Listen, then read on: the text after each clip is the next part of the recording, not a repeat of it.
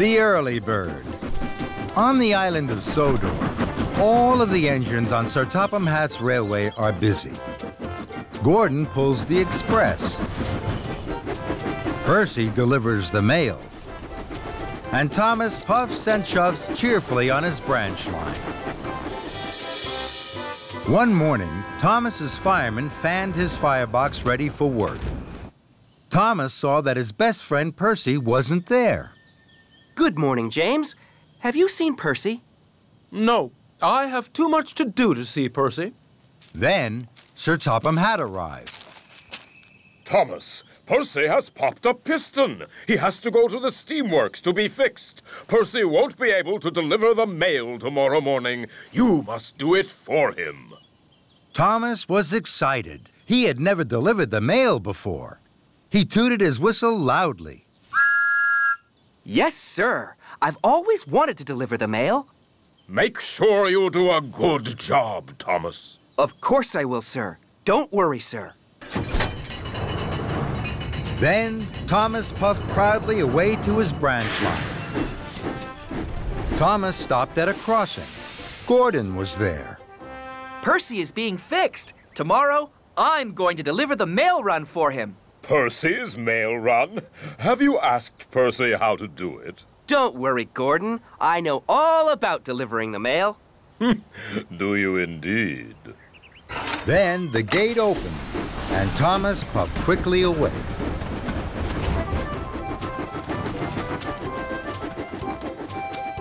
Thomas worked hard all day.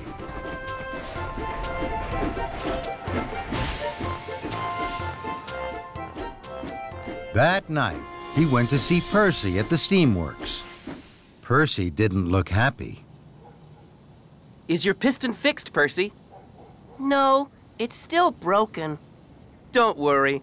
I'm going to do your mail run tomorrow. Thank you, Thomas. Shall I tell you what to do? I know what to do, Percy. Now, I have to go to sleep. I shall be up very early. Well, if you're sure, Thomas. Very sure, Percy. I have to go back to Tidmouth now. I need lots of sleep. Goodbye. Percy watched as Thomas chuffed away. The next morning, Thomas woke up very early. He felt very proud to be pulling the mail trucks. There wasn't a peep to be heard as Thomas chuffed across the island. Everyone was fast asleep. First, Thomas puffed to the quarry. I must let the quarry manager know that the mail is here. Thomas was excited. He blew his whistle very loudly. And then he chuffed cheerfully away. Thomas hadn't seen that his loud whistle had woken up Mavis.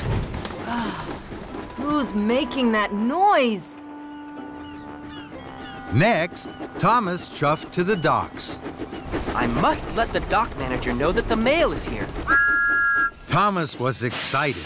He blew his whistle even louder. And then he chuffed cheerfully away. What Thomas hadn't seen was that his good morning whistle had woken Cranky up. Who woke me up? This is fun.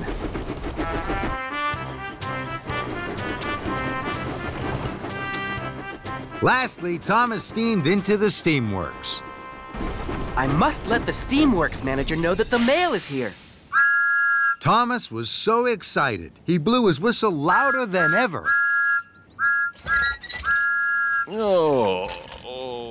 And then he huffed happily away. What Thomas hadn't seen was that he had woken Victor and Kevin up. Oh, what's that noise, boss? Who knows, Kevin? Who knows? Some early bird. Thomas worked hard all morning. Everywhere Thomas went, he blew his whistle loudly.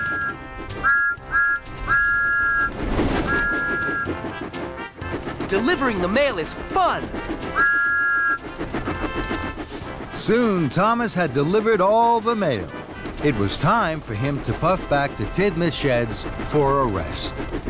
As Thomas passed through the quarry, he saw Mavis. Her freight cars were being loaded with slate. Then there was trouble. Mavis hadn't lined up her freight cars under the hopper. Slate spilled everywhere. That's strange. Mavis never makes mistakes. What Thomas didn't see was that Mavis was fast asleep under the hopper. That's why she had put the freight cars in the wrong place. Next, Thomas passed through the docks. Cranky was unloading some big crates from a ship. Then there was trouble. Cranky dropped the crates. They fell to the ground with a smash and a crash. That's strange. Cranky never makes mistakes. What Thomas didn't see was that Cranky had fallen fast asleep. That's why he had dropped the crates. Thomas pulled into Tidmouth Sheds. He wanted to tell Percy all about the mail delivery, but Percy wasn't there. Sir Topham Hatt was there. He was cross. Someone woke Mavis up too early by tooting too loudly on their whistle. Then someone woke up Cranky at the docks and Victor at the steamworks. Now they have all made silly mistakes. Thomas knew he had woken everyone up with his cheerful whistle. He felt terrible. I'm very sorry, sir. It was me.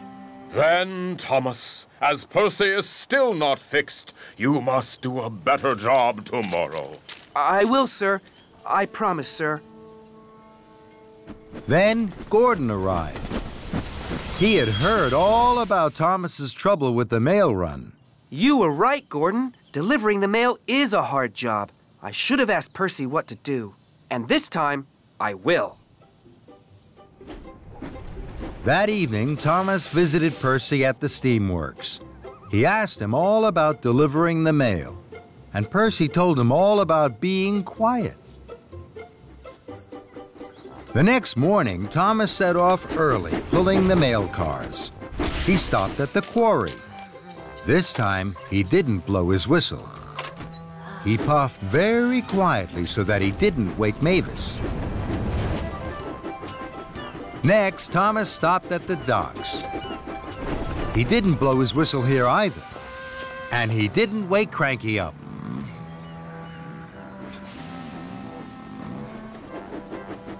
Lastly, Thomas puffed into the steamworks. He dropped off the mail, and he didn't blow his whistle once. Victor stayed fast asleep. But Percy had woken up early to see his best friend Thomas. Well done, Thomas. You did everything right.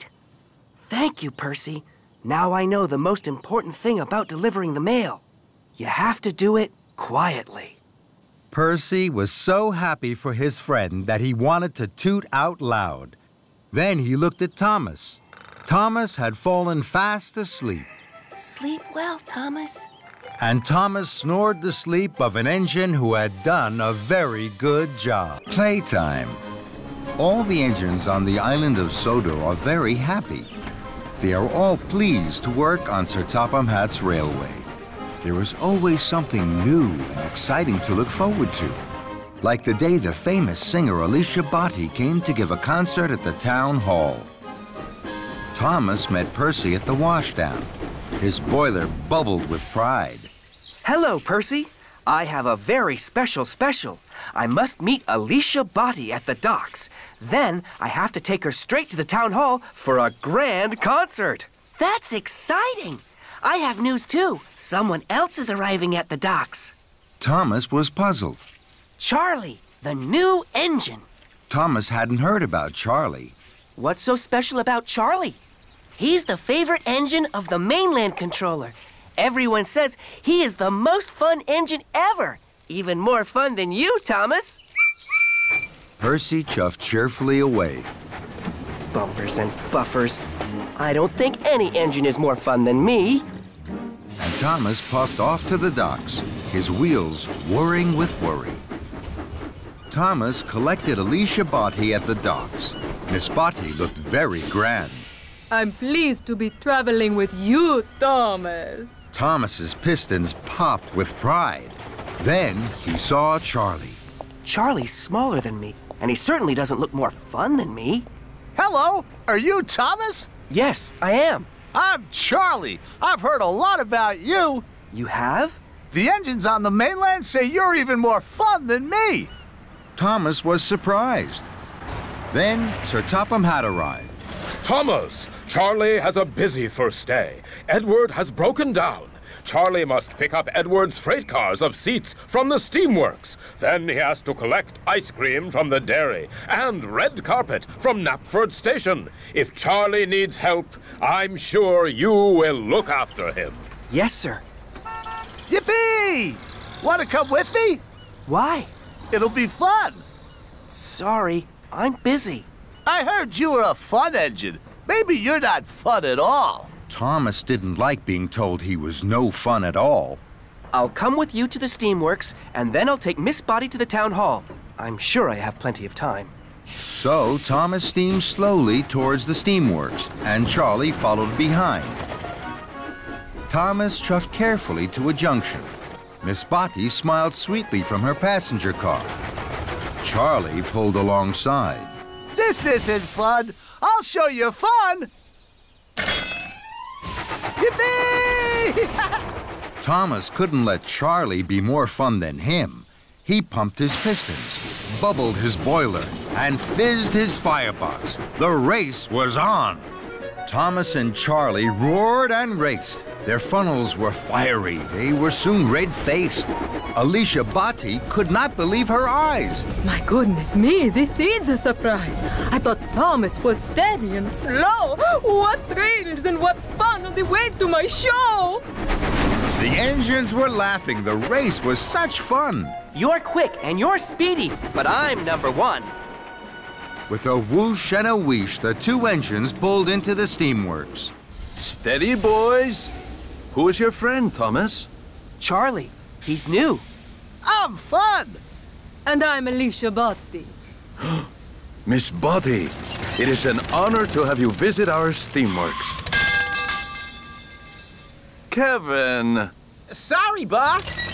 And while Charlie was coupled up to Edward's flatbed, Miss Botti sang to the steamworks.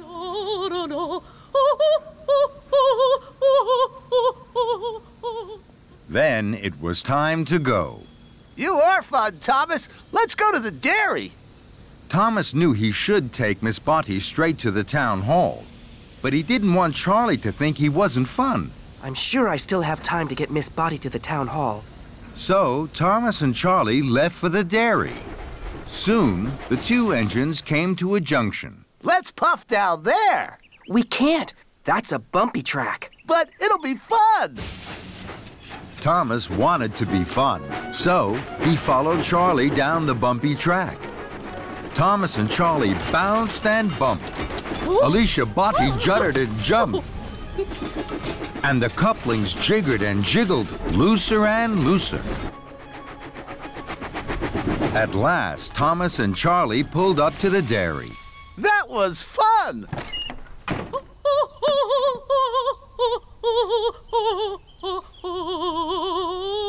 And this is even more fun.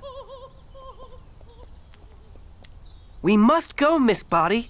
You mustn't be late for the concert. Bye-bye! If you were a really fun engine, you would race me to Knapford. Thomas knew he was late, but he wanted to be really fun. Just one last race, Charlie. Thomas and Charlie thundered and roared. Thomas thought he had never puffed so fast. I'm first. Let's race again. Then Gordon whooshed past. He was huffing grandly. He was taking Sir Topham Hatt to the town hall. Thomas gasped. I'm late. I must whoosh like the wind to the town hall. Thomas pumped his pistons, and he chuffed away quickly in a cloud of steam. I mustn't be late. I mustn't be late. Then there was trouble. Thomas didn't know that his couplings had unhooked. Thomas raced on to the town hall, alone. Thomas steamed to a stop. His cheeks were redder than James's shiny coat. Here I am, sir. Sir Topham Hatt looked hard at Thomas. Here you are, Thomas. But where are Annie and Clarabelle? And where is Miss Spotty? Thomas felt terrible. He had been having fun when he should have been really useful. I'm sorry, sir. I've lost them. Sir Topham Hatt boomed. Then you had better go and find them. Thomas puffed to a junction. He had looked for Annie and Clarabelle, but he couldn't find them anywhere. Then Charlie chuffed up. He was on his way to the town hall. Hello, Charlie. I've lost Annie and Clarabelle and Miss Spotty. The couplings must have come loose on the bumpy track and snapped when we were racing. Don't worry, Thomas. I have a good idea. What's that? We'll have a race. Whoever finds Annie and Clarabelle first is the #1 fun engine.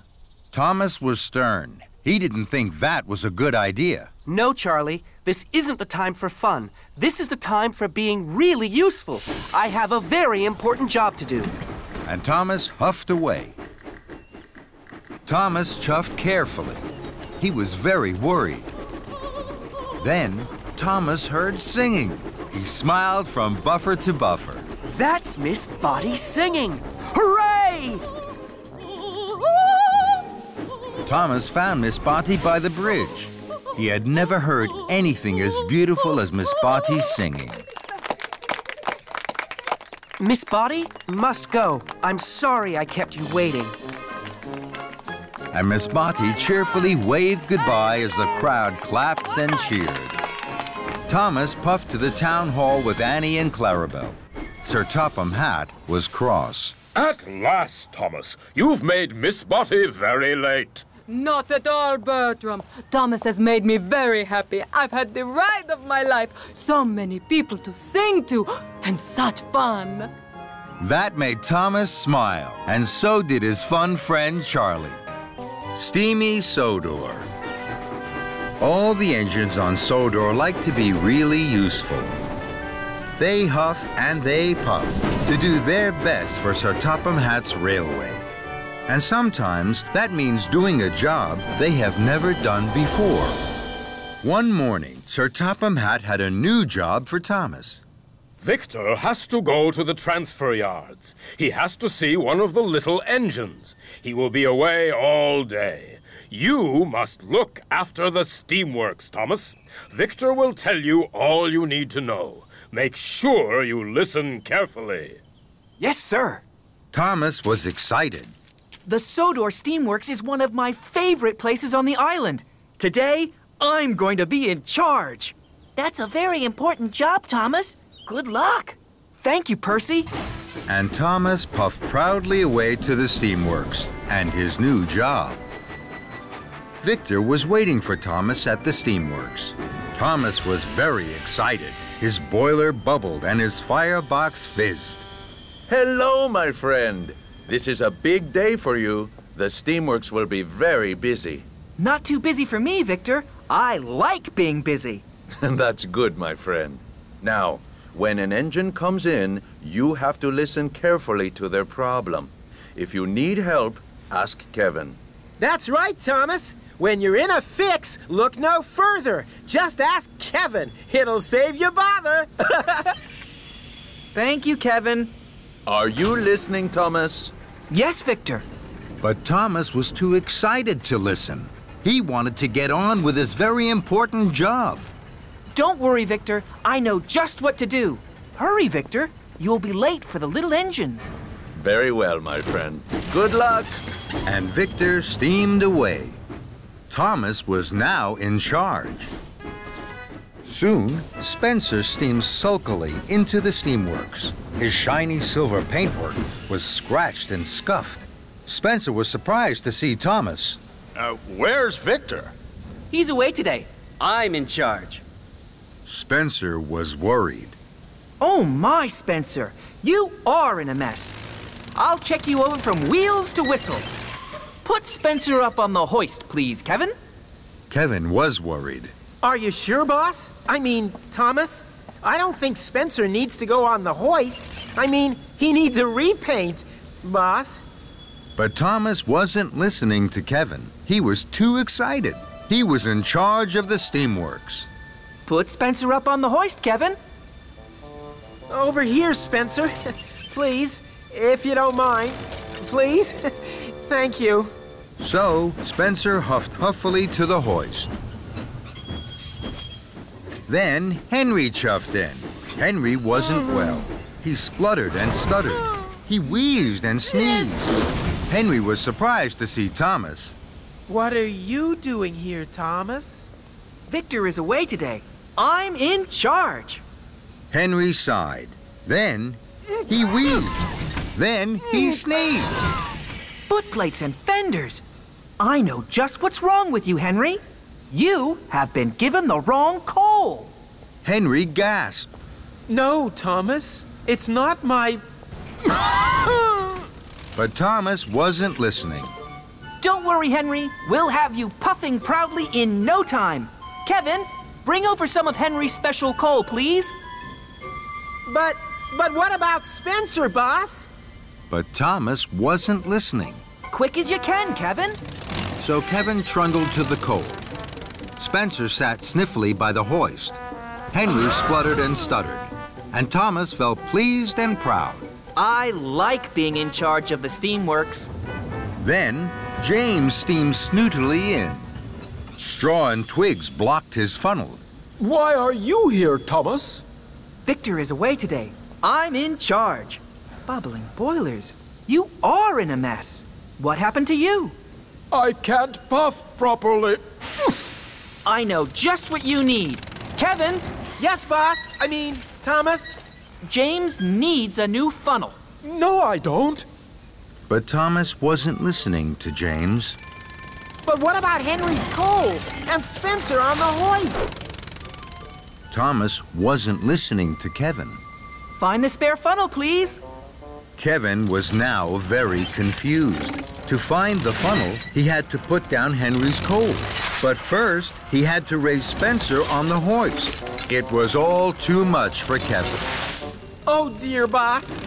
Thomas. Don't worry, Kevin. I'm in charge. Then there was trouble. Kevin reeled and rolled back towards the hoist. And with a biff and a bash, he hit a big green button. That made Spencer shudder into the air. Trembling tracks, what's happening? Kevin gasped. Heaving hooks! Sorry, Spencer. Then Kevin dropped Henry's coal right in front of Henry's nose. Bust my boiler and crashing coals. Kevin rocked and rolled into James. Mind my shiny red paintwork. James was so upset, he blew the biggest puff of steam he had ever blown. All over Victor. Victor had just arrived from the transfer yards. Now he was covered from buffer to buffer in twigs, soot, and straw. Victor's wheels wobbled and his steam stuttered. Sizzling Sodor! What has happened to my beautiful steamworks? Thomas looked at Victor, and then at the mess and the muddle. Cinders and ashes. This is all my fault. No, boss. I mean, Thomas, I'm sure it's my fault. I'm sorry, boss. I did try to say, boss. No, Kevin. It's not your fault. I didn't listen to Victor. I didn't listen to you. And I didn't listen to my friends. I was too excited and too silly. I think, my friend, you are right. What will you do now? I'm sorry to all of you. Now I'll listen to you, and I'll make sure you're all fixed properly. So, Victor and Thomas went first to Spencer. I don't need checking from wheels to whistle. I need new paint for my scuffs and scratches. This time, Thomas listened. Don't worry, Spencer. You'll be sparkling silver in no time. That made Spencer very happy. Next, Victor and Thomas talked to Henry. I have my special coal, but there's something wrong with my firebox. It makes me wheeze and sneeze. Don't worry, Henry. Your firebox will be cleaned. You won't wheeze and sneeze anymore. And Thomas was right. Pumping pistons. No more wheezes and sneezes. That's much better. Lastly, Victor and Thomas listened to James. I don't need a new funnel. I need my old funnel cleaned and polished. James, you will have the most perfectly polished funnel on Sodor. Oh. James's funnel was shining like the sun. James smiled from fender to footplate. Soon, all the engines were fixed. They were ready to be really useful again. Well done, my friend.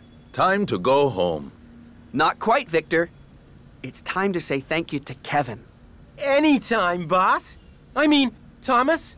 And everyone laughed and laughed and laughed. Thomas and the pigs. There are lots and lots of farms on the island of Sodor. There are farms with sheep. There are farms with cows.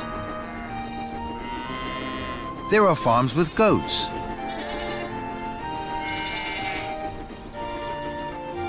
Thomas likes visiting all the farms. But his favorite farm of all was Farmer Trotter's pig farm. Thomas liked their curly tails and the funny noises they made. Thomas liked to visit Farmer Trotter's pig farm as often as he could.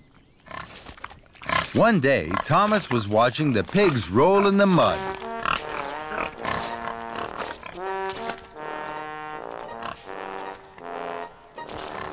Farmer Trotter was happy to see Thomas. Hello, Farmer Trotter. Hello, Thomas. I have some very special news. One of my pigs is going to have piglets today. Thomas was excited. I can't wait to see them. I need some soft straw for the piglets. I'd like you to go to Farmer McCall's right now to collect it. He will be waiting for you. Thomas was happy to help. Yes, Farmer Trotter. So Thomas chuffed cheerfully away with his empty flatbed. On his way to Farmer McCall's, Thomas thought about the pigs. I'm sure the piglets will like the soft straw. I wonder if there's anything else they like. Thomas puffed up to the dairy. He saw Percy. Thomas told Percy all about the piglets. How exciting! I wish I could see them, but I have to deliver this milk. Thomas looked at the milk churns. An idea flew into his funnel. I'm sure the piglets would like some milk. May I have some? Of course you can, Thomas. So the milk churns were loaded onto Thomas's flatbed. Thank you, Percy. I must go. Farmer McCall is waiting for me. And he steamed away. Thomas felt pleased. I wonder what else the piglets might like.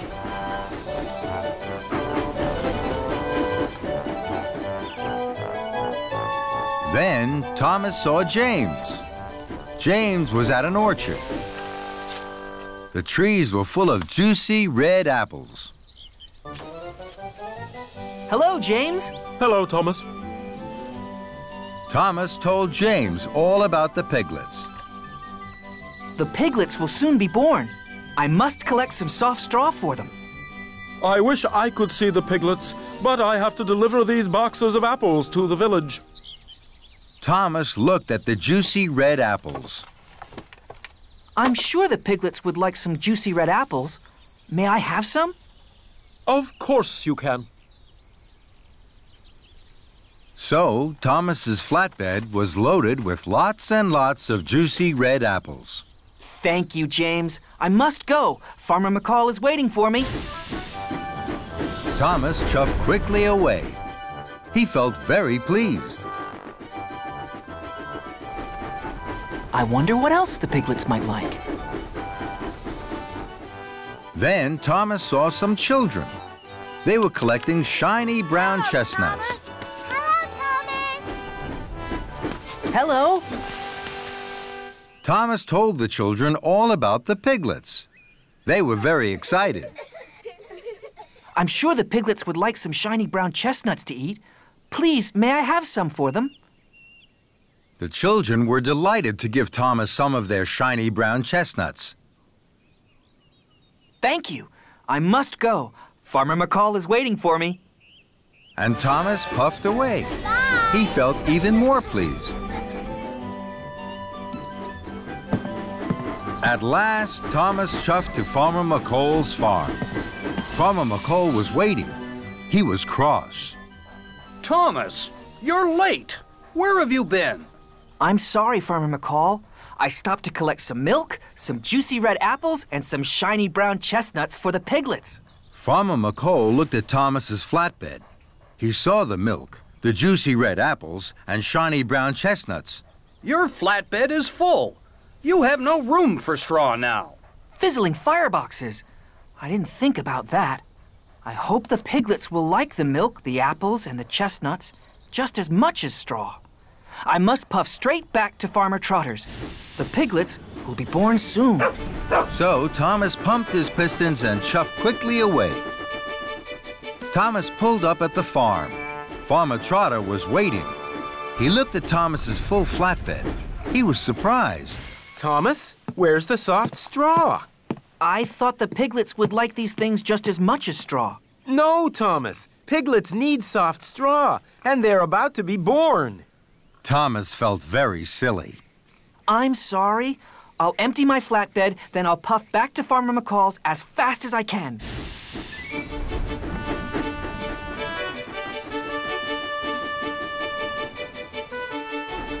I must get the straw. There can be no delay. The piglets will need it by the end of the day.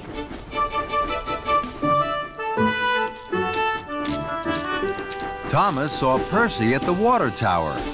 Thomas, I know something else the piglets would like. I'm sorry, Percy. I can't stop. Bye, Thomas. I must get the straw. There can be no delay. I've no time for chatter along the way. Next, Thomas saw James at a junction. Hello, Thomas. I've been thinking about the piglets. I'm sure they'd like... I'm sorry, James. I can't stop. I must get the straw. There can be no delay. I've no time for chatter along the way. Thomas whooshed and he wheeshed. He huffed and he puffed until he arrived at Farmer McCall's farm. It was late. Hello, Farmer McCall. Now I have plenty of room for the soft straw for the piglets. Could you load it right now? Of course I can, Thomas. Thank you, Farmer McCall. I must hurry.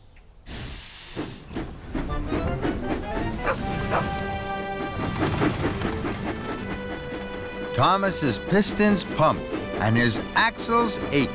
I must puff fast. There's no time for delay. The piglets need straw by the end of the day. At last, Thomas arrived at Farmer Trotter's pig farm. It was now nearly nighttime. Thomas saw that the pigs had gone. Cinders and ashes. I'm too late. You're just in time, Thomas. I need that soft straw right away. Farmer Trotter unloaded the straw from Thomas's flatbed, and he took it away to make a nice soft bed for the piglets. The piglets have just been born. Thomas was delighted. Bubbling boilers! Look how small they are, and how sweet. Thomas could see the piglets really liked the soft straw. Aw, that little piglet is looking at me. I think I'll call him Thomas. Thomas was so happy. His axles tingled and his boiler bubbled. The Lion of Sodor. It was a beautiful day on the island of Sodor. The sky was blue and the sun was shining brightly. Thomas was chuffing cheerfully to Brendam Docks. He felt very happy. Thomas had to collect a special, but he didn't know what it was. Hello, Cranky. Is my special ready? Yes, it is. The mayor is waiting for it at Knapford. You must puff very carefully. Thomas was puzzled. What is it, Cranky? It's the Lion of Sodor. Cinders and ashes. How exciting. I promise to take extra special care of it. I've never carried a real live lion before. When Cranky heard this, he was surprised. No, Thomas, the Lion of Sodor isn't a... But Thomas was too excited to listen to Cranky. He was already puffing proudly out of the docks. Thomas puffed happily along. Then he met Henry. Hello, Thomas. You look happy. What's your special? It's a lion. Bust my buffers. That's exciting. I only have sticky syrup to deliver. Suddenly, an idea flew into Thomas's funnel. I promised to take extra special care of my lion. I think he might really like sticky syrup. Could I have some for him, Henry? Of course. Thomas's engineer poured some sticky syrup into the lion's crate. Thank you, Henry. I have to hurry now. The mayor is waiting for the Lion of Sodor. Henry was surprised. Fizzling fireboxes! Thomas has made a mistake! Stop, Thomas! The Lion of Sodor isn't a... But Thomas didn't stop, and he didn't listen. Next, Thomas met Edward. Hello, Thomas. You look happy. What's your special? It's a lion. Flatten my funnel. How exciting. I only have to deliver fresh fish. I think my lion would really like fresh fish. May I have some for him, Edward? Of course. So Thomas's driver put some fresh fish into the lion's crate. Thank you, Edward. I must hurry now. The mayor is waiting for the Lion of Sodor. Edward was surprised. Clattering coaches. Stop, Thomas! The Lion of Sodor isn't a... But Thomas didn't stop, and he didn't listen.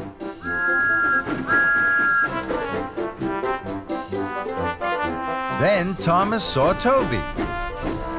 Hello, Thomas. You look happy. What's your special? It's a lion.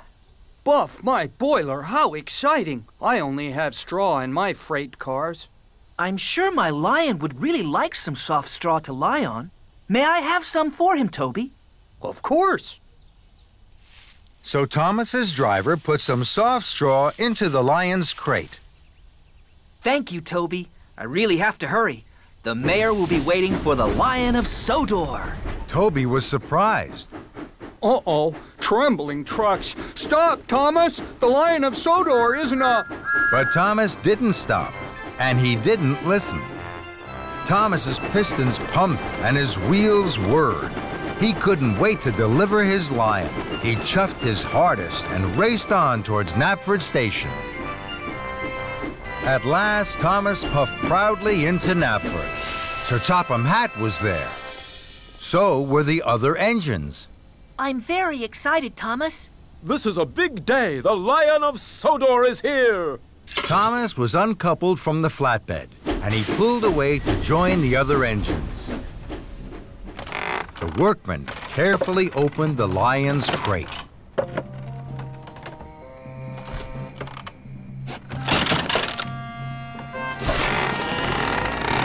Then the engines gasped. The Lion of Sodor wasn't a real lion at all. It was a statue. And now it was covered in sticky syrup, fresh fish, and straw. Sir Topham Hatt was cross. Thomas, this is a terrible mess. Gordon and James laughed, and Thomas felt very silly. I'm sorry. I thought I had a real lion in my crate. I wanted to take extra special care of it. I didn't know the Lion of Sodor was a statue. So Sir Topham Hatt told Thomas all about the Lion of Sodor, and the other engines listened carefully. So you see, Thomas, it was the most famous statue on Sodor. Then it broke. This is the shiny new statue we have been waiting for. The mayor is coming at tea time, and now look at it. I'll make sure it's clean, sir. I promise the Lion of Sodor will be shiny and new again in no time. Very well, Thomas. Thomas still felt very silly. Cheer up, Thomas. I didn't know the Lion of Sodor was a statue either. It all happened a long, long time ago. Not many engines remember that time. We tried to tell you, but you didn't stop. I'm sorry, Henry. I should have listened. Now I must hurry. I must get the Lion of Sodor cleaned right away. Why don't you take it to the washdown? This time, Thomas listened. What a good idea! Thank you, Henry. Thomas was coupled to the flatbed and he chuffed quickly away. Thomas took the Lion of Sodor to the washdown. Soon, the sticky mess was washed off. That looks much better, Thomas. But now the statue isn't shiny. Take it to the steamworks, Thomas. They'll polish it until it sparkles and shines. This time, Thomas listened. Thank you, Edward. That's a very good idea. Victor will know just what to do. And Thomas puffed quickly away.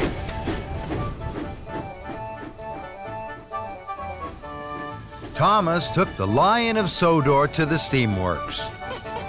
Workmen polished the statue until it shined and sparkled, just as Edward had said.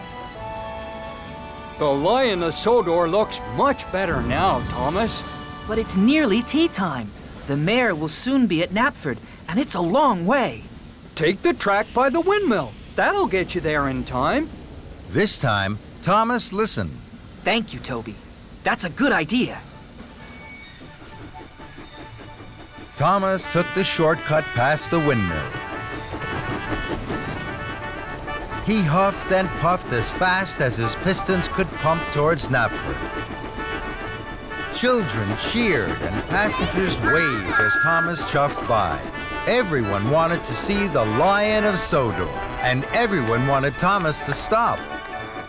I can't stop now. I mustn't be late. The mayor will be at Knapford, and he won't wait.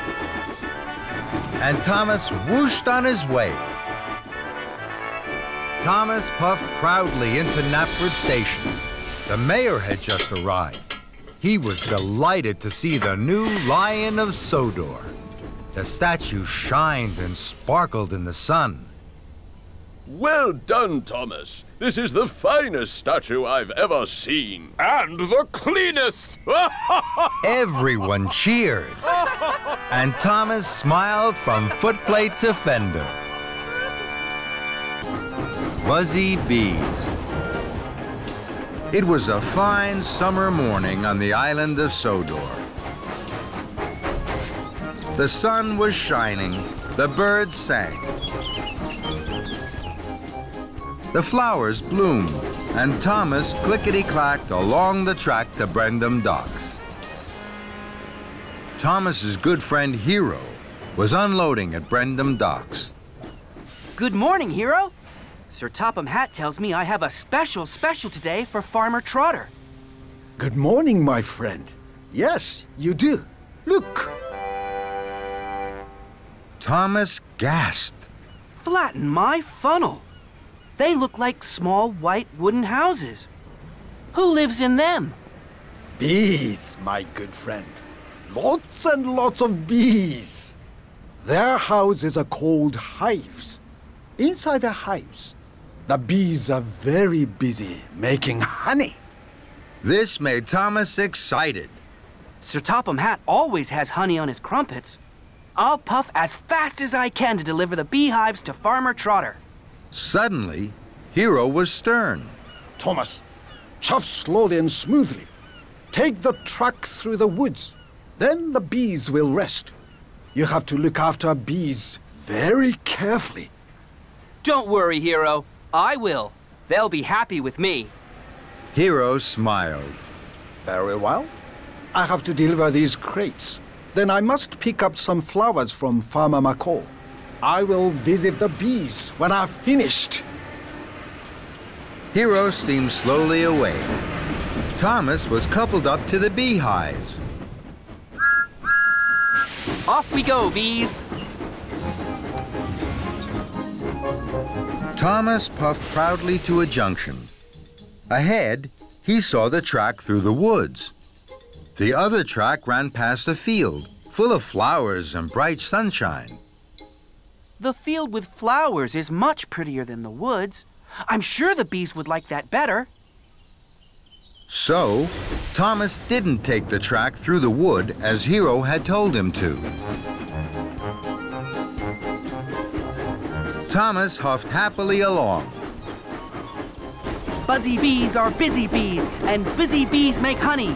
Buzzy bees are happy bees when it's warm and sunny. Suddenly, there was a buzzing and a bizzing. Thomas applied his brakes. Bust my buffers, what's that? Thomas looked over to the field. His bees were everywhere. They buzzed busily, flying from flower to flower. Thomas was surprised. Oh, no. Come back, bees! Come back to your hives! The bees weren't listening to Thomas. They were too busy buzzing in the field. Thomas tried again. Please come back, bees. We'll be late for Farmer Trotter. But still, the bees weren't listening to Thomas. Fizzling fireboxes. I can't take the beehives to Farmer Trotter empty. Then, an idea flew into Thomas's funnel. The bees like flowers. I will chuff my hardest to Farmer McCall's and pick up the flatbed of flowers. Then, the bees will buzz around my flowers and back to their hives. So, Thomas was uncoupled from his flatbed. Then he steamed swiftly away.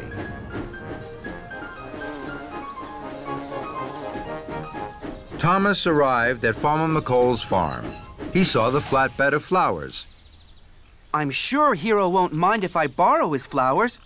I'll bring them back as soon as the bees are in their hives again. And Thomas huffed happily back to the field. The bees were still buzzing busily from flower to flower in the field. Then they saw Thomas's flowery flatbed. The buzzy bees left the field and buzzed all around Thomas. They flew into his funnel. They buzzed his boiler and whizzed his wheels. Trembling tracks! This flatbed of flowers wasn't a good idea. Go away, bees, please! Buzz into your hives and make honey. But the bees weren't listening to Thomas. They were too busy buzzing. I must race like the wind. Then maybe the bees will be blown off my buffers and fly back to their hives. So Thomas pumped his pistons and raced away. But the bees didn't mind the wind on their wings. They flew round Thomas like a buzzing cloud. Thomas chuffed and puffed to a siding. Very well, bees. If you won't leave me, I will leave you. Thomas was uncoupled from his flatbed of flowers, and he clickety-clacked away down the track. Now the buzzy bees won't bother me. They're too busy making honey for Sir Topham Hatt's tea. Thomas chuffed to a junction. Hero was there. Thomas was surprised to see his friend. Hello, Hero. You look puzzled. I am, Thomas. Farmer McCall's flowers have disappeared, and you have still not delivered the bees to Farmer Trotter. He's waiting and worried. Thomas looked at his wise friend Hero. He hadn't looked after the bees. He hadn't looked after their hives, and he hadn't taken the woodland track. But he had taken Hero's flowers. Hero, I have been very silly. I have been everything you told me not to be. But now, I will do everything you told me to do. Please wait for me here. I will bring you back your flowers. Thomas's wheels started to whir, and his boiler started to bubble. Thomas had a lot to do. Thomas puffed back to the flatbed of flowers. The bees were still buzzing, but Thomas didn't mind. Follow me, bees. I'll take you back to your hives. And Thomas wheeshed away to the flatbed of beehives. Farmer Trotter is waiting for you, bees. You will like living on his farm.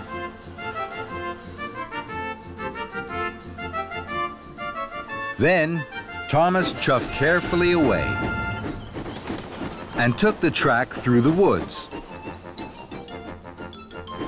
The woods were deep and dark. The bees felt cold. It's time to go home, all you busy bees. It's time to make honey in the shade of the trees. And the busy bees buzzed into their hives. Farmer Trotter was waiting for Thomas. He was very pleased to see his new beehives. Thank you, Thomas. But why have you brought me all those flowers? They're not for you, Farmer Trotter. Hero is waiting for these. I must hurry. Thomas pumped his pistons and puffed down the track. Hero was waiting for Thomas.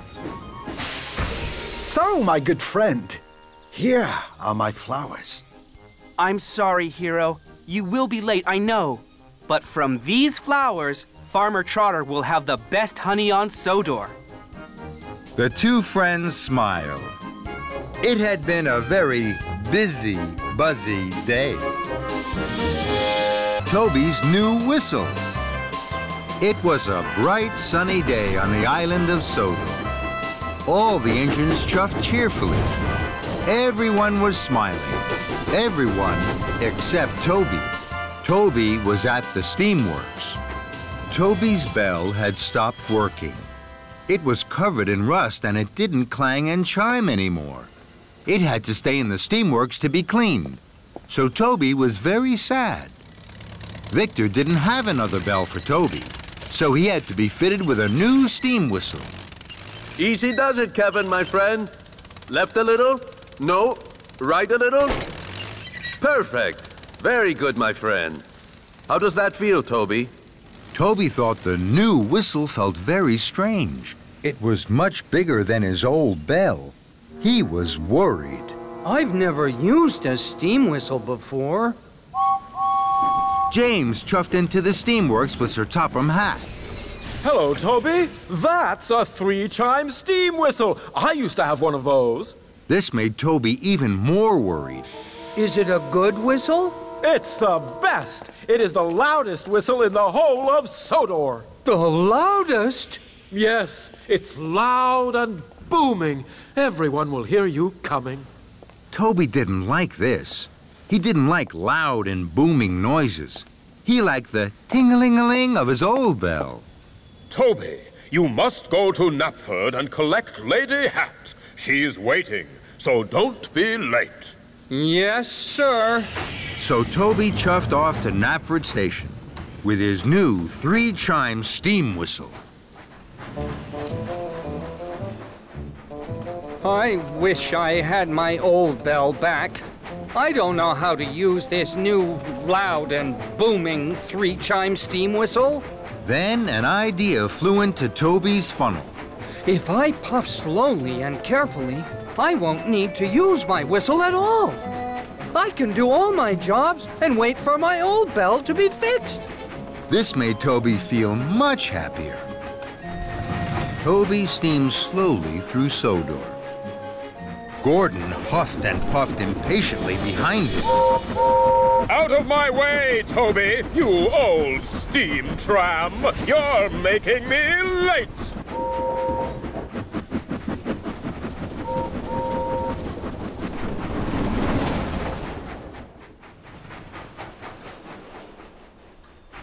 Later, some cows were on the tracks in front of Toby. He couldn't puff past them. Go away, cows, please. I need to chuff through. But the cows didn't take any notice of Toby. They didn't move. They were too busy mooing and chewing. Toby knew what he needed to do. He needed to blow his new steam whistle, but Toby was scared. I don't want to use this new 3-chime steam whistle. I wish I had my little bell back. Then another idea flew into Toby's funnel.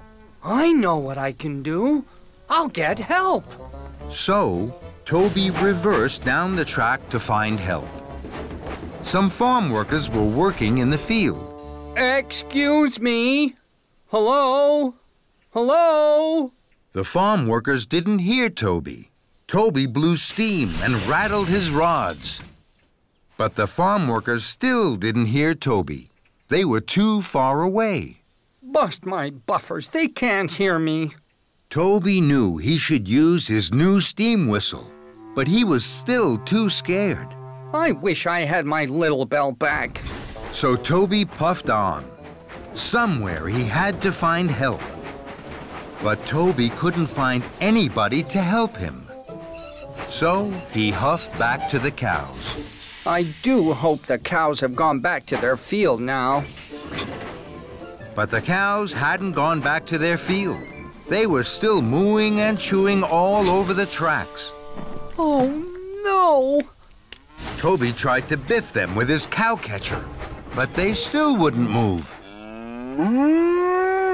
Oh, no, Henrietta! I think we're trapped. Then there was trouble. Toby heard a noise that made his wheels wobble. Another engine is coming. They'll crash into the cows. The engine steamed around the corner. It was Thomas. Thomas was racing like the wind. His firebox was fuming, and his boiler was burning brightly. I have to tell Thomas about the cows. I'll have to use this new whistle. Toby closed his eyes. His firebox flared. Steam blew into his new 3-chime steam whistle. It was the loudest whistle anyone had ever heard on Sodor. What was that? It was a 3-chime steam whistle. They're the best whistles ever. I wonder who blew that. Thomas heard the 3-chime steam whistle. Cinders and ashes! I must stop! He applied his brakes. Thomas screeched and skidded. Sparks flew and tracks trembled. Toby didn't dare look. Phew! Thank you, Toby. Your whistle told me there was trouble ahead. Toby felt very proud. I'm pleased I used my 3-chime steam whistle. It was even louder than my bell. Thomas was proud of his friend Toby. Together, with their whistles and wish, Toby and Thomas moved the cows from the track. Then, Toby remembered Lady Hatt. Fizzling fireboxes. I've forgotten all about Lady Hatt. She's waiting for me at Knapford. I must puff faster than Gordon to chuff there on time. Don't worry, Toby. I'll puff with you. We're sure to make it together. Thomas and Toby puffed and puffed toward Knapford Station. Suddenly, Sir Topham had arrived. He was very cross. Toby, Lady Hatt waited for a very long time. Now Gordon is taking her home. Toby was upset. He knew he hadn't been a really useful engine. I'm sorry, sir. Then, Toby stopped. He saw something ahead. There's a fallen tree across the tracks. And Gordon is steaming straight towards it. Oh, no! Don't worry, sir. I know just what to do. Toby bubbled his boiler and pumped his pistons. He blew his 3-chime steam whistle as loudly and as boomingly as he could. Gordon heard Toby's whistle.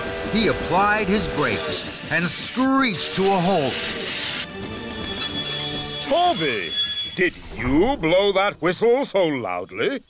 Yes, I did. It was my new 3-chime steam whistle. For a steam tram, you have a lot of puff.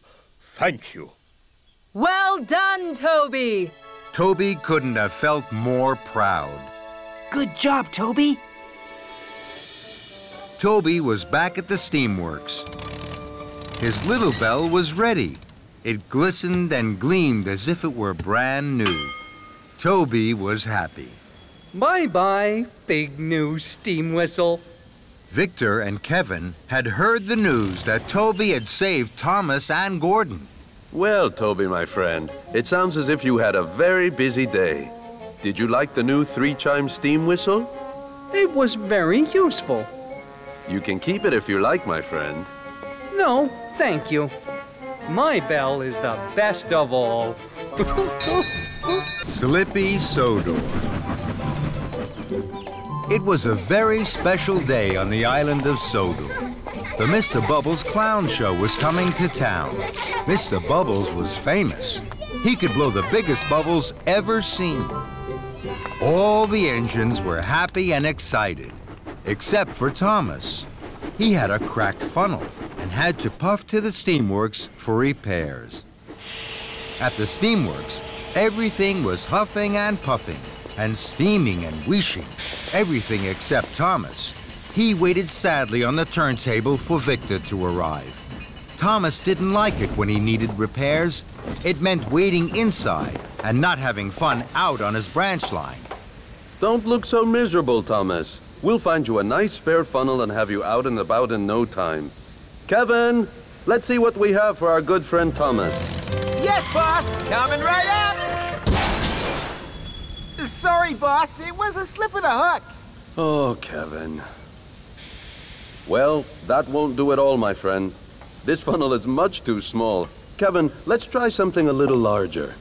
Yes, boss. Right away, boss. Suffering Sodor, Kevin. What are you doing? Sorry, boss. It was a slip of the hook. Yes, we know, Kevin. We know. Try this one for size, Thomas. No, no, no, no. This one is too large. We only have one more spare funnel, boss. I'll be back in 2 toots of a whistle. Let's hope it's a good fit, my friend, or you'll be here for quite a while. Here it is, Thomas. Oops. Sorry, Thomas. It was a slip of the hook. I know, Kevin. I know. Magnificent. A perfect fit. This funnel makes me feel silly. Not at all, my friend. It's splendid.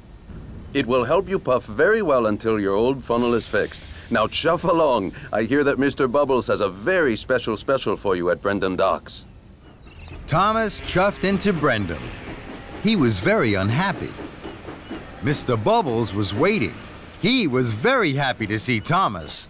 Hello, Thomas. Mr. Bubbles has a very important job for you, Thomas. This is my very special bubble liquid. It makes the biggest bubbles you have ever seen. I need it for my show this afternoon. Please take it to Knapford Station. So Thomas backed up slowly and carefully to the flatbed and was coupled up. Now you mustn't spill any of the liquid, Thomas. Puff slowly and carefully. Yes, sir. We'll meet you at Knapford. Then James chuffed up. Hello, Thomas. That's a funny funnel. Thomas didn't want a funny funnel. He wanted his old funnel back. And he didn't like James laughing at his funny funnel. So Thomas pumped his pistons and raced away as quickly as he could. He forgot all about going slowly and carefully. Later, Thomas stopped at a crossing. He saw Gordon. Hello, Thomas. Oh, that's a funny funnel. Thomas didn't want a funny funnel. He wanted his old funnel back. And he didn't like Gordon laughing at his funny funnel. So Thomas pumped his pistons and raced away from Gordon as quickly as he could. He wasn't thinking about going slowly and carefully. Bubble liquid splished out and sploshed onto the road. but Thomas didn't notice. Sir Topham Hatt was driving Mr. Bubbles on the road. Then there was trouble. The car skidded and skated right into a muddy ditch.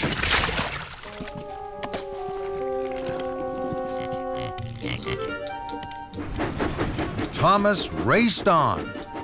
He stopped at a signal and saw Henry in a siding. Hello, Thomas. Oh, that's a funny funnel. Thomas didn't want a funny funnel. He wanted his old funnel back. And he didn't like Henry laughing at his funny funnel. So Thomas pumped his pistons and raced away from Henry as quickly as he could.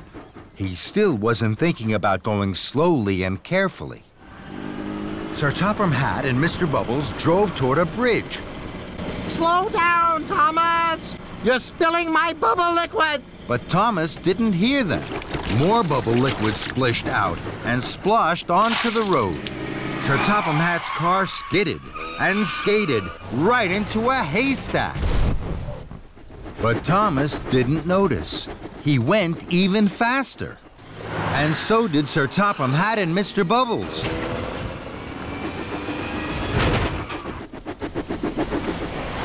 Thomas didn't see them, but he did see a red signal. Thomas put on his brakes. More bubble liquid splished out and splashed onto the road. Sir Topham Hatt's car skidded and skated right into a pond.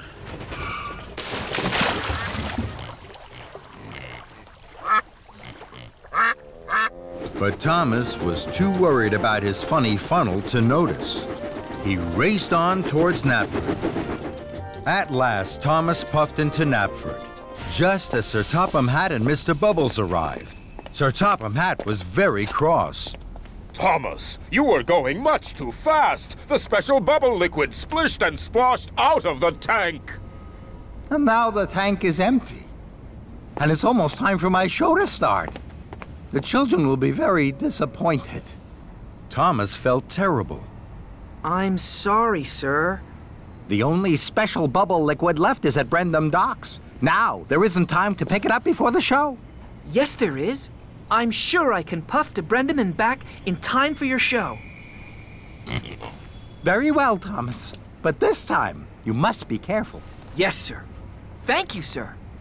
And Thomas chuffed quickly away. Soon, Thomas arrived back at Brendam Docks. A new tank of bubble liquid was loaded onto his flatbed, and Thomas puffed carefully away. Thomas saw Edward at a crossing. Hello, Thomas. That's a funny funnel. Thomas didn't like Edward laughing at his funny funnel. But this time, Thomas didn't pump his pistons and race away from Edward as quickly as he could. He chuffed carefully on to Knapford. Then, Thomas puffed past some children. The children saw his funny funnel. They were excited. They thought Thomas was going to be part of Mr. Bubbles' show. Thomas was surprised. He gave the children an extra loud toot. The children laughed even more. Thomas liked to see the children laughing. They're laughing at my funny funnel. It makes them happy. And that made Thomas happy. Thomas steamed back into Knapford. The children cheered. Well done, Thomas. You haven't spilled one drop of my special bubble liquid. And you're just in time for my show. Later, the children clapped and cheered at the Mr. Bubbles Clown Show. They had never seen such big bubbles. Then the children spotted that Thomas's funny funnel looked just like Mr. Bubbles' hat. Thank you, Thomas. The funniest engine on Sodor. Soon, everyone was laughing, and Thomas most of all. Splish, splash, splosh. It had been raining and pouring on the island of Sodor. The engines were splattered and sploshed with mud. Thomas liked the rain. It splish-splashed on his boiler. and pitter-pattered on his paintwork. Thomas and Rosie had biffed and bashed all day at the shunting yards. Now it was time to go. Come on, Rosie. I'll race you to Tidmouth Sheds. The two friends puffed along the tracks, straight through a very big puddle. Thomas and Rosie were splashed from footplate to fender in muddy rainwater. That was fun. Then, an idea flew into Thomas's funnel. Thomas reversed slowly. Then he pumped his pistons. Here I come, Rosie. Splish, splash, splosh! That's a good game. Here I come, Thomas. Splish, splash, splash! Muddy water splattered everywhere. Then Sir Topham had arrived. He had some important news. Alicia Botti is to sing at a concert in the town hall. The concert will be followed by a grand tea. That's exciting. What fun! Thomas, you must go straight to the washdown. Then you are to collect Miss Botti and myself from Dryaw Station. We will be waiting for you. Yes, sir. Rosie, you must collect Annie and Clarabelle and take them to Dryaw for Thomas. Yes, sir. Right away, sir. See you later, Rosie. And Thomas and Rosie chuffed quickly away. Thomas pulled up at the junction to the washdown. He saw a very big puddle on the other track. Charlie was waiting right by it. He was very muddy. Splashing Rosie was such good fun. I'm sure Charlie would like my game, too. And I'm sure I have time for another puddle before the washdown. So, Thomas didn't take the track to the washdown. He took the track through the middle of the very big puddle. Here I come, Charlie! Splish, splash, splosh! Bust my buffers! That's a good game! Thomas huffed happily on. Hooray! This is fun. Now, Thomas wanted to find more puddles. He couldn't wait to play his game with other engines. At the next junction, Thomas waited to chuff left to the washdown. Then he saw a very big puddle on the right track. Emily was waiting. Emily's muddy already. I'm sure she'd like my game, and I'm sure I have time for another puddle before the washdown. Here I come, Emily! Splish, splash, splosh! Muddy rainwater had splooshed all over Emily. And all over Emily's flower cars. Fizzling fireboxes! I have to take this flour to the bakery to make the cakes for Alicia Botti's tea. Now Thomas has ruined it. Thomas didn't know he had splashed Emily's flower cars. This is fun. Splish, splash, splosh. I'll soon need a wash. And Thomas chuffed on, chuckling. At the next junction, Thomas waited to chuff to the washdown. Then he saw a very big puddle right beside James. James is muddy already. I'm sure he'd like my game, and I'm sure I have time for just one more puddle before the washdown. Here I come, James! Splish, splash, splosh! And Thomas steamed away laughing. Muddy rainwater had splooshed all over James and all over the ripe strawberries on his flatbed. Blistering boilers! These strawberries were for Alicia Botti's cakes! Now they're ruined. Thomas didn't know he had splashed James's strawberries. This is fun! Splish, splash, splosh! I'll soon need a wash! And Thomas puffed on happily. Thomas chuffed up to the next junction. Now it was getting late. I know there'll be a very big puddle along the track by the river. I'm sure I have time for one last puddle before the washdown. So Thomas took the left track that went along the river. Ahead of him was a very big puddle. My! This is the biggest puddle ever! Here I come! Splish, splash, splosh! Then there was trouble. Muddy water flew high into the air and splooshed down all over Alicia Botti and Sir Topham Hatt. Thomas! Thomas screeched to a stop and reversed slowly. He saw that he had Splish, Splash, Sploshed Alicia Botti and Sir Topham Hatt. Cinders and ashes! Look what you've done to Miss Botti. She's soaked. Also, Thomas, I hear from the dairy manager that you ruined the flour and strawberries for Miss Botti's grand tea. This is a disaster. Thomas felt terrible. He tried to puff forward, but he couldn't. Oh, no. The big puddle had put out his firebox. This game isn't fun anymore. It's all gone wrong. Then, Thomas heard Rosie's whistle. Rosie, please help me. I've splish, splash, sploshed into trouble. Oh, dear, Thomas. Of course I will. Don't worry.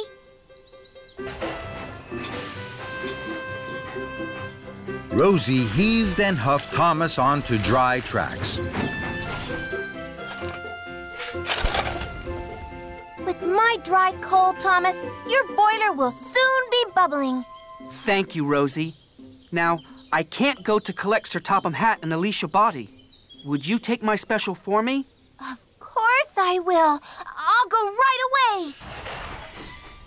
Later, Thomas was once more steaming happily. He pulled up at a junction. There was a very big puddle on the right track. Look at that big puddle. It's perfect for splish, splash, sploshing. No, I'm not going to splish, splash, splosh anymore. I must make sure that Alicia Botti's grand tea is on time. And Thomas puffed along the left track to the bakery and away from the big puddle.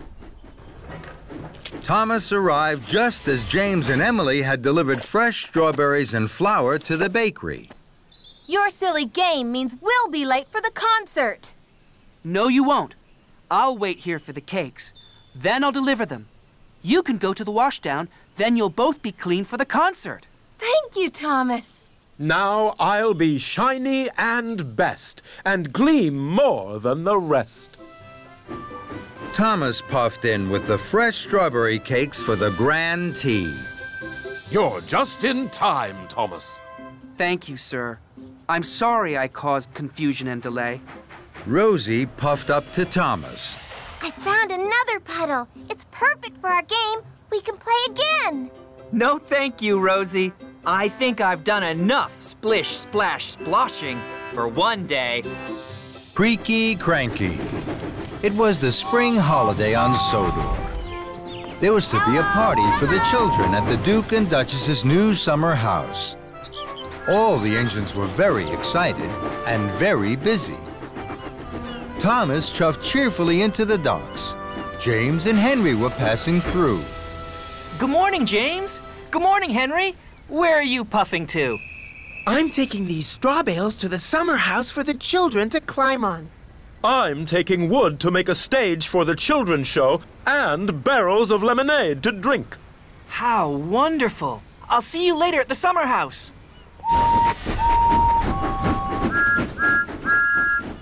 Good morning, Cranky. What's good about it? It's the Duke and Duchess's party day. Party smarty. I don't go to parties. I'm stuck here loading and unloading all day. I haven't had a moment to rest my hook. That load is for me. It's eggs for the children to paint. Hurry up, Cranky. You're creaky, Cranky. What's the matter? Are the eggs too heavy a load for you? Cranky didn't like Thomas's joke. He didn't like being called creaky. No, they're not too heavy for me. They're light as fluff. You're not strong enough to pull anything heavier than fluff, Tiny Thomas. That's why Henry and James have the heavy loads.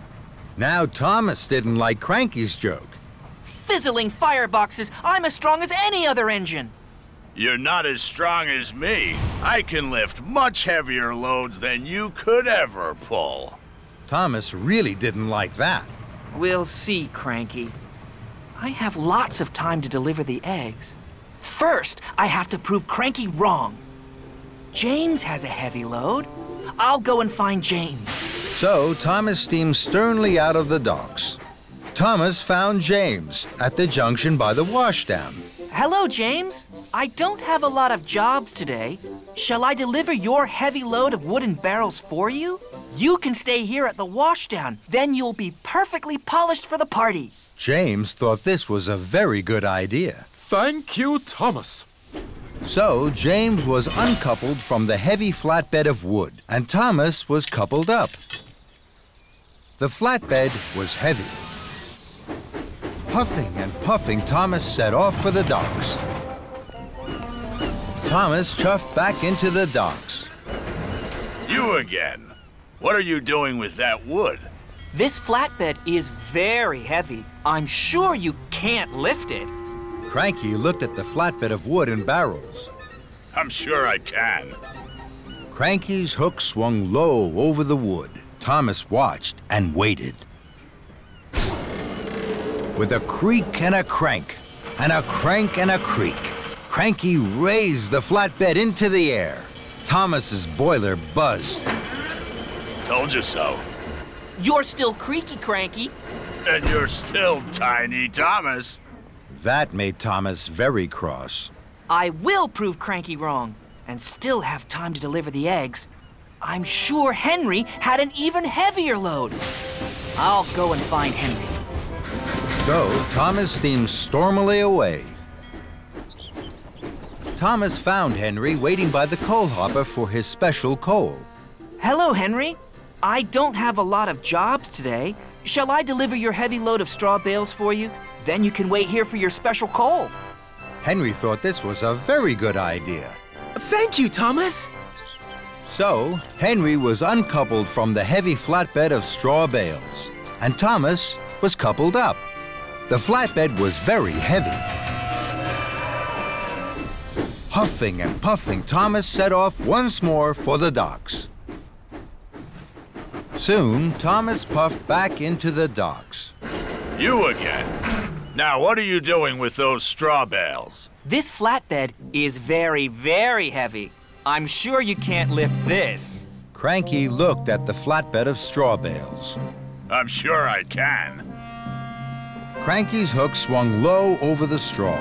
Thomas watched and waited. With a creak and a crank, and a crank and a creak, Cranky raised the flatbed of straw into the air. Thomas's funnel fizzed. Told you so. You're still Creaky Cranky. And you're still Tiny Thomas. That made Thomas even crosser. More than ever, Thomas wanted to prove Creaky Cranky wrong.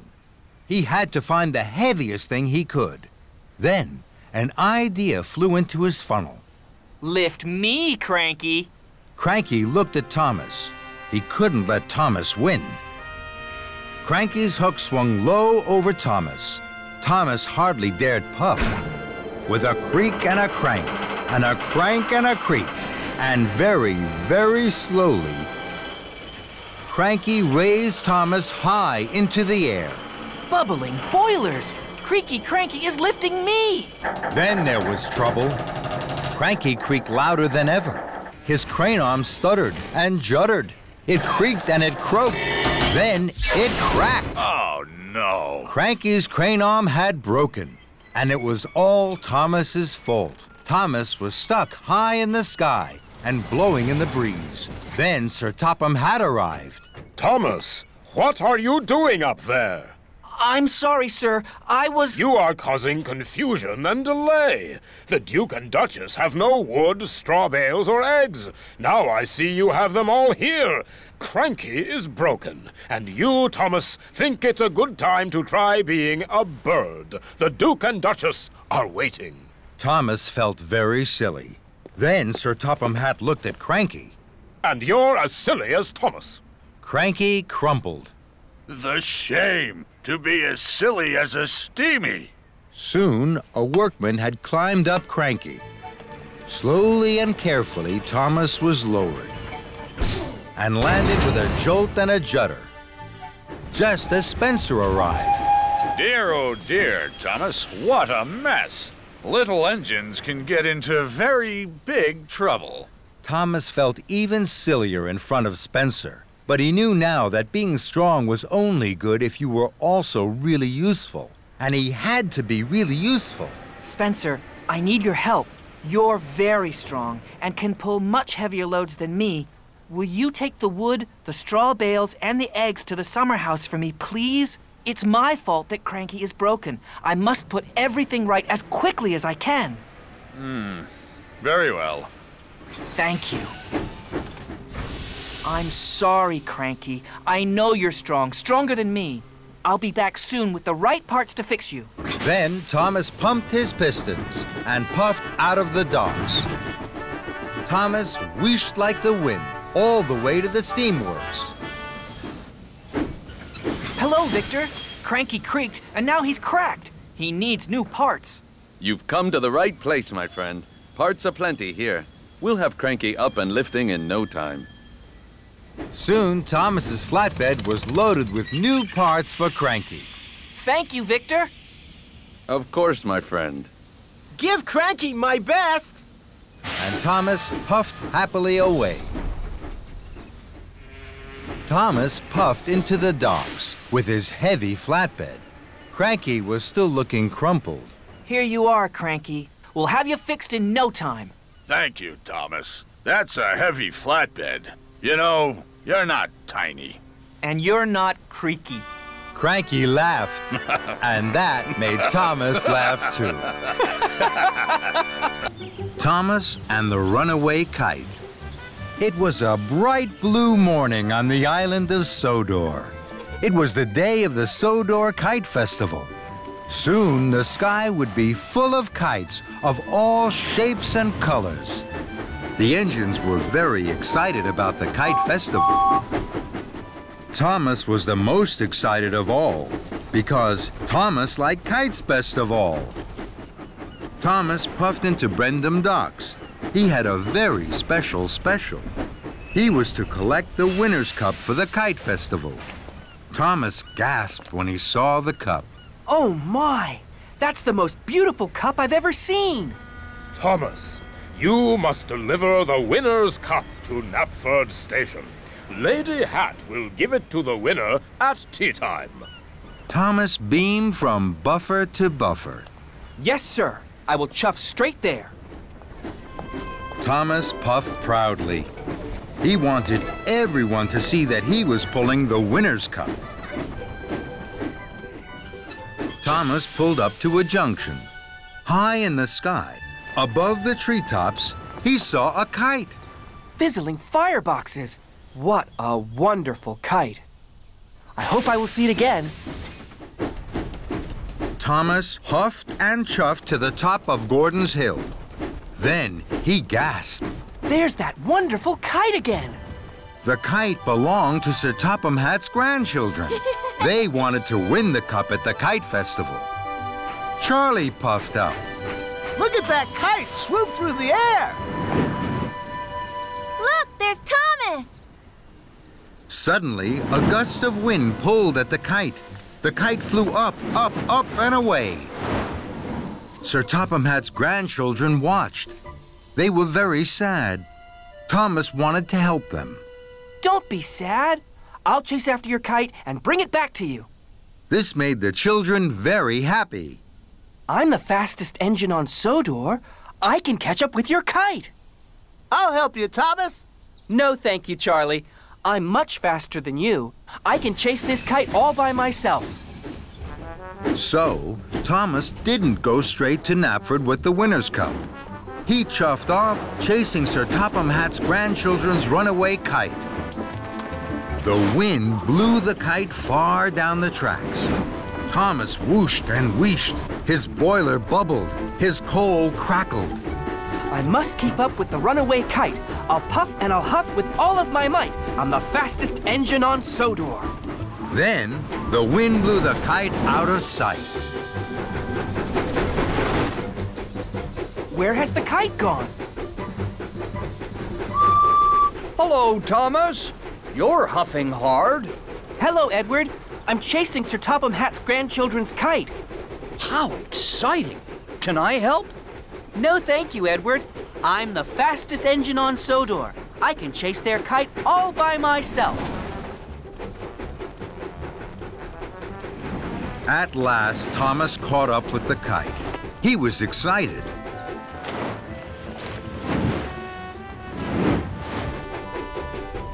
Then, the wind blew the kite another way.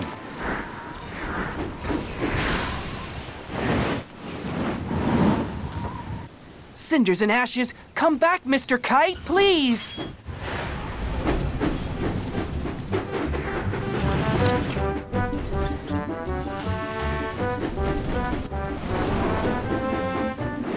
Thomas chased and raced.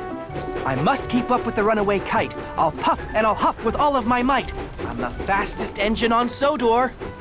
Then, the wind blew the kite up over the bridge. Emily was on the bridge. She saw the kite. She was surprised. Hello, Thomas. Are you chasing that kite? Yes, Emily. It is blown away from Sir Topham Hatt's grandchildren. I've promised I'll catch it. Can I help? No, thank you, Emily. I'm the fastest engine on Sodor. I can chase it all by myself. And Thomas whooshed on under the bridge. Thomas clattered and clacked. I must keep up with the runaway kite. I'll puff and I'll huff with all of my might. I'm the fastest engine on Sodor. What's wrong, Thomas? Your cheeks are as red as James's boiler. I'm chasing that kite. Let me help. I can chase it with you. No, thank you. I can chase this kite all by myself. I'm the fastest engine on Sodor. So, Percy chuffed off, and Thomas puffed on. At last, the wind dropped. The kite landed in front of Thomas near a junction. Thomas was pleased. Bubbling boilers, I've caught up with you now, Mr. Kite. Thomas whooshed across the junction towards the kite. Then there was trouble. Thomas started juddering and jittering. The flame in Thomas's firebox flickered and fizzled out. Thomas had burned all his coal chasing the runaway kite. Oh my! Oh no! I've run out of coal! Then the wind blew again. The kite flew high in the sky and was gone. I can't puff anymore. I can't chase the kite. I'm not the fastest engine on Sodor. I've broken my promise to the children, and I haven't delivered the winner's cup to Knapford Station. Thomas felt terrible. It's all my fault. Suddenly, Thomas heard an engine chuffing around the corner. It was Charlie. What's wrong, Thomas? I ran out of coal trying to chase the kite.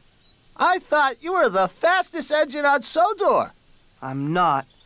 I was silly to think I could catch the kite on my own. Will you help me, Charlie? Of course I will, Thomas. Charlie gave Thomas some of his coal. Soon, Thomas's firebox was burning brightly. Thank you, Charlie. I'm late. I must deliver the winner's cup to Knapford Station. Can you look for the kite, please? With all my huff and chuff, Thomas. So, Thomas puffed to Knapford with the winner's cup. On his way to Knapford, Thomas stopped at a junction. Percy, Emily, and Edward were waiting. You look sad, Thomas. I didn't catch Sir Topham Hatt's grandchildren's kite. Will you all help me? Of course we will, Thomas. Right away. With no delay. Thomas's friends were happy to help him, and Thomas was happy to be helped. Thomas arrived at Knapford Station with the winner's cup. Sir Topham Hatt's grandchildren raced over. Hi, Thomas. They hoped Thomas had found their kite. I haven't found your kite, but all my friends are looking for it now. Come with me. So, the children climbed cheerfully on board. Thomas puffed to a junction. Suddenly, the kite flew in front of Thomas. There's the kite. Emily, Percy, Edward, and Charlie chuffed to the junction. The kite danced between them. Then, it caught its tail on the signal. Hooray! We've caught the kite! The engines tooted, the children cheered. With the help of my friends, we caught the kite. And later that day, at the Kite Festival, Sir Topham Hatt's grandchildren's kite danced best of all, as the wind blew it high up in the sky. And Thomas smiled and smiled.